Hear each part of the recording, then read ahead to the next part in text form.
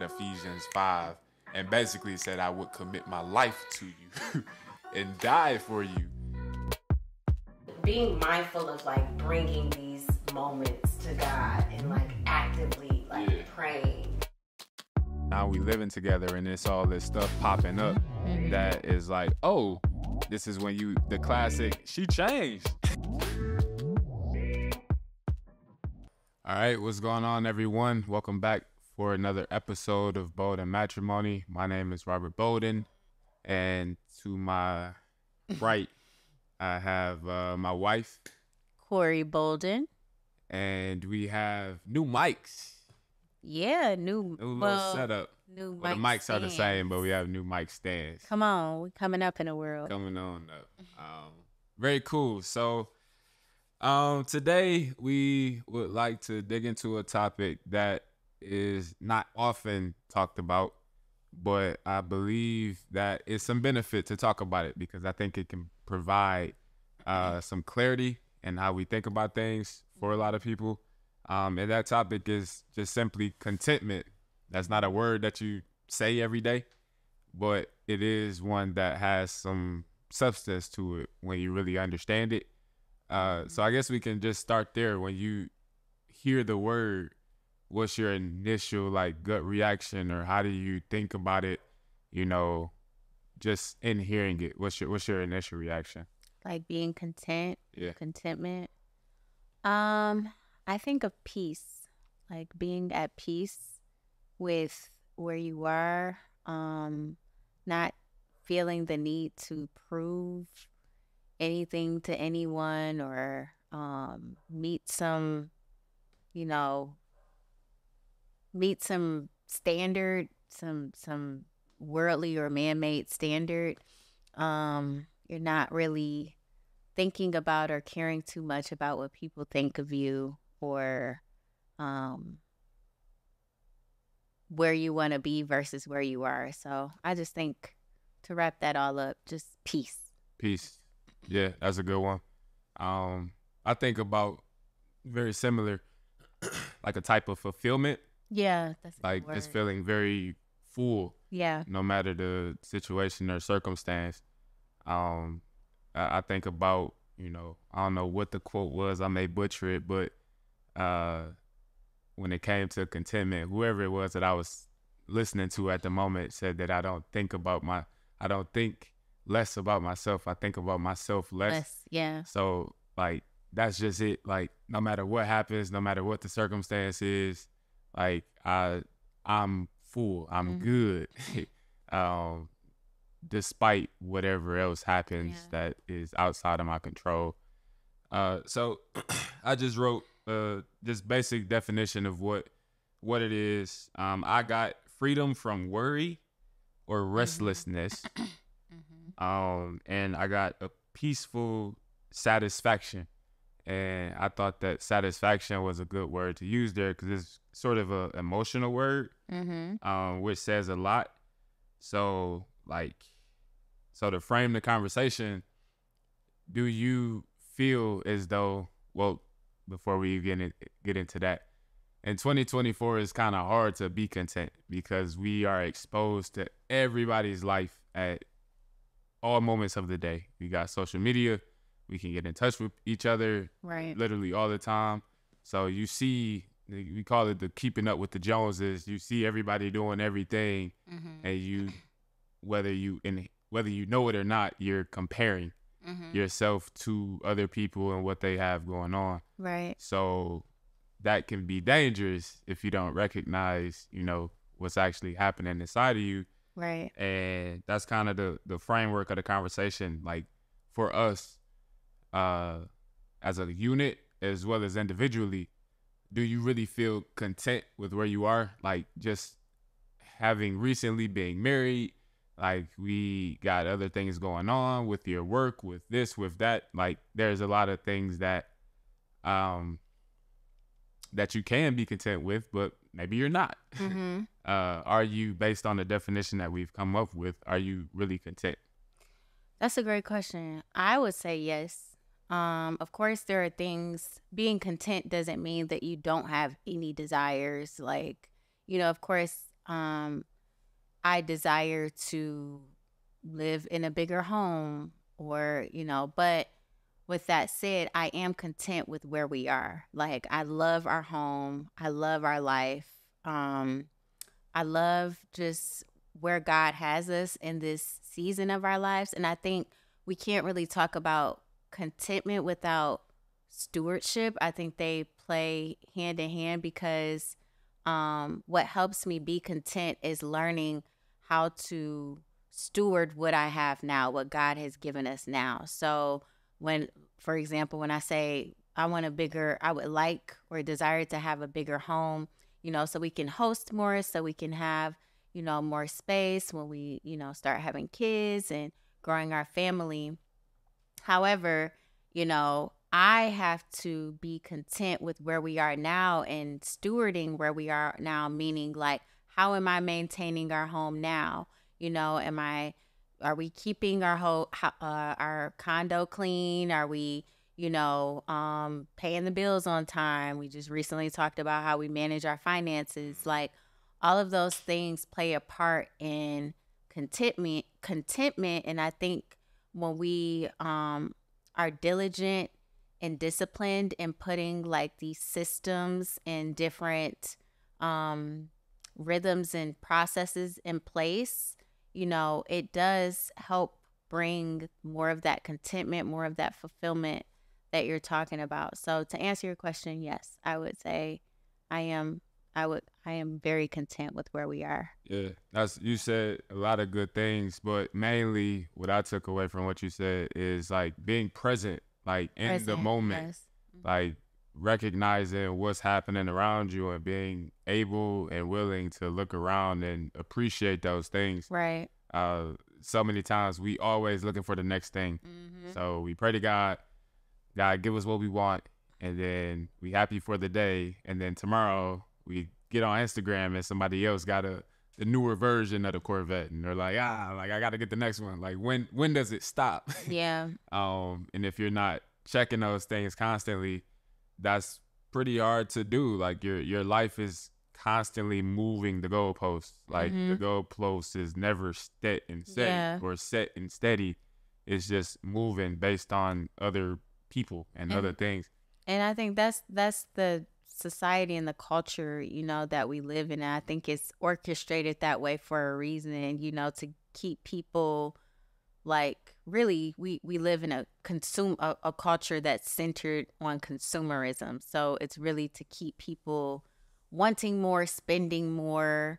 And what's that book that you've been reading? And Psychology of Money. Psychology of Money. When I'm gonna butcher the quote, but when he said like you desire less because you putting us on the spot now. I'm like, all right, I'm gonna try it. If you want to save more, you spend less. To spend less, you just have to desire less. And when you desire less, you care less about what people think about you. Yeah. I got it. Yeah.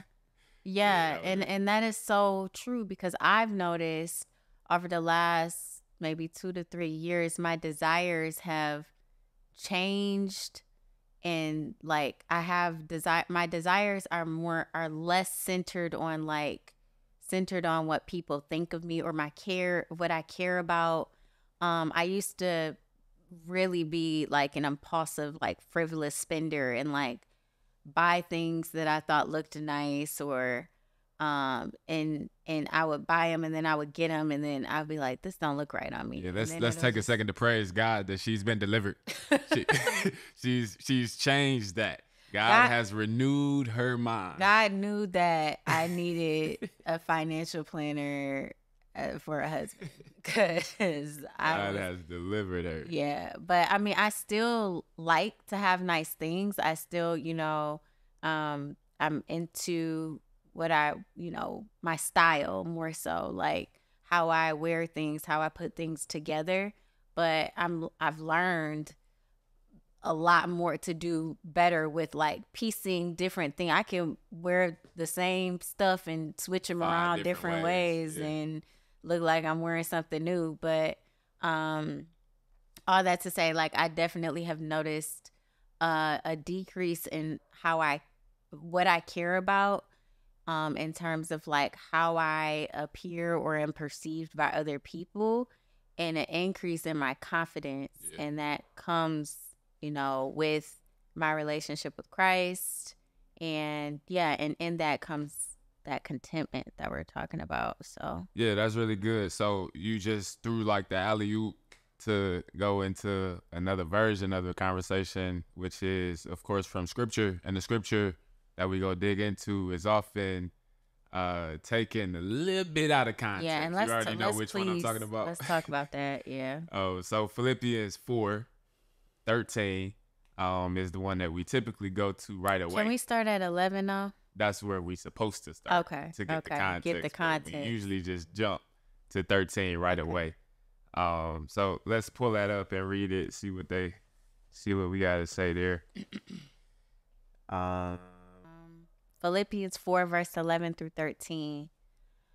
Not that I am speaking of being in need, for I have learned in whatever situation I am to be content. I know how to be brought low, and I know how to abound in any and every circumstance.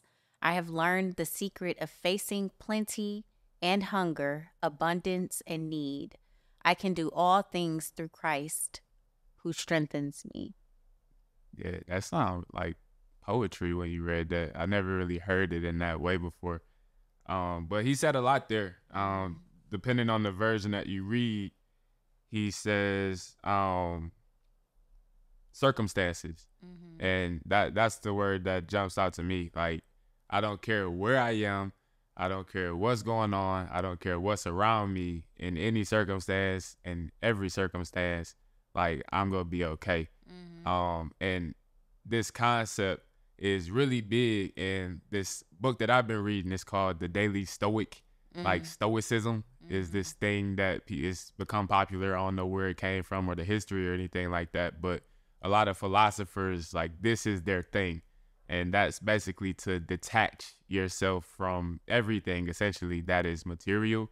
Therefore, you have no expectations, and therefore you can't be disappointed, and therefore you're happy. That can work to an extent. But what Paul is saying here is what you were saying before we kind of flipped the conversation, is that I'm content in Christ. Mm-hmm. If I'm in Christ, there's no circumstance that can happen that will bring me far from him or have me in a situation where I feel as though I'm far from him. Right. That's the anchor. And unfortunately, a lot of times we just go straight to 13 and be like, I can do all things through Christ that give me the strength. It's like, well, yeah, that's true.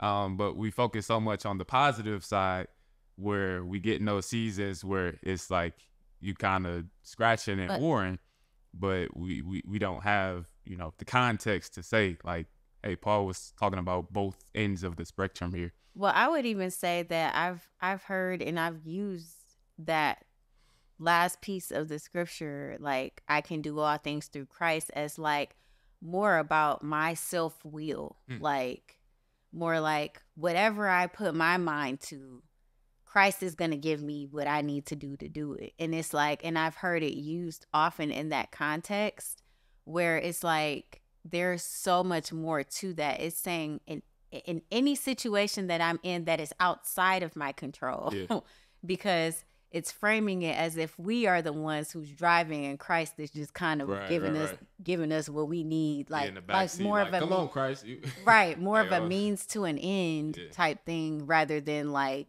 he is like the one who is like giving me the strength to endure in any situation. Yeah.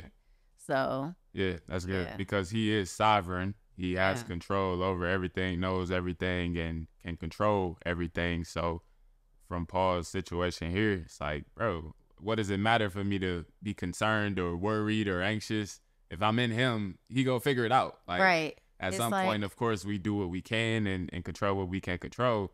Or for the things outside that, I'm going to just have to trust in something. And that's the other piece of it that I was going to highlight, is that contentment is knowing where my control ends. And like trusting God with everything else, like trusting him that, okay, like you said, I'm going to do what I can, what's in my power, do my part, and then everything else I trust. Well, I trust you with everything anyway, but especially with what's outside of my control, and I'm content with that.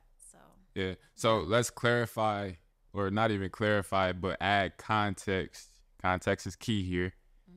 For the people who say, like, y'all just don't want to work hard. Like, y'all just, y'all ain't ambitious, or you ain't this, or you ain't that. The conversation turns from contentment to complacency. And there is a difference there, because I can become so comfortable in where I am that I have no desire to do more. And God may be calling me to a place where he's needing me to do more, and I just don't want to do it because things are fine, and why would I ever change? Like, everything's good. So talk about that. How do you see that playing out for people when it comes to contentment and being like truly fulfilled where you are, versus still having like goals, ambitions, and things that you want to do? Yeah, I think it's a two-way thing. Contentment, I can be content with the things that are around me, like more of an external thing, but then I know that there's always work to do internally. It's really a paradox, because it's like, I'm confident, I'm at peace with where I am, but I know that God has more, and not more in the sense of like material possessions. Those things can be added, like Matthew 6:33 says, seek first the kingdom of God and his righteousness, and all these things will be added unto you. But when I focus on, like, I know that God has more for me, more so in my character, like character development and my spiritual growth, and like, because we all have blind spots, right? And so in those things, as I'm seeking the Lord, like, Lord, help me to reveal my blind spots and show me the areas that need to be refined and strengthened and sharpened. In doing that, like, I am working, like, I'm working in partnership with God to, move in a forward direction. And as my character, as I'm developing internally, then my external environment slowly, incrementally changes as well. So that's a great example. So that reminds me of a scripture. It says, he who is faithful with little will also be faithful with much. So basically saying, if you're not stewarding or taking care of or being a good manager of the little that I've given you today, why on earth would I ever give you something in the future that is more? Yeah, that's like the parable of is it the parable of not the sower, but the talents. Yeah. So if you're not using your gift well, or if you're not stewarding your gift or growing your gift, why do you need the gift? Like, I'm gonna take it and give it to somebody else, which is exactly what happened in the parable of the talents. Like, I'm gonna give it to the people who are actually doing the work, and you could just sit there and be complacent about where you are and how things are going fine, when I've had all of this for you. I'm giving you the land flowing with milk and honey. And you just don't want to take it. You don't want to do the work. I would say another practical example for me personally is, like, I've been writing my book for a long time, but now I'm at the current iteration that I'm writing. I'm content with, like, I'm like, this is it. This is the book that God has been, like, preparing and pruning and refining me to write over the last decade and some change. I'm content with where it is, with where I am with the book, but I also know that I can't be complacent and just be like, oh, okay, I'm good. Like, I have to continue working to finish it. So I think that's more so what I know, no matter where I am or what I accomplish, I'm on assignment. As long as I'm on this earth, there's something that God still has me here to do. He's calling me to do. And so in that sense, I won't just be content to be like, all right, even when I do publish the book, like, all right, I've done. No, there's still more. All right, God, what you got for me next? So it's you shared this in the speech that you did. Y'all, I've been going to Toastmasters. Yeah, you can explain. I was just going to say Toastmasters, that's like a nonprofit organization. It's a club. They have chapters all over the U.S. where local chapters where it's a club that's centered, organization centered on helping people develop, sharpen their communication and speaking skills. And that was something that I always was very self-conscious about and lacked confidence in that area. And so over the last year or so, I started going to Toastmasters, and, it has really helped me with developing my confidence and my speaking. And so I just did a speech the other night, and that's what Rob is referring to. Yeah, I was just going to pull the verse that you used in that, which was Proverbs 3, 5, and 6. Trust in the Lord with all your heart.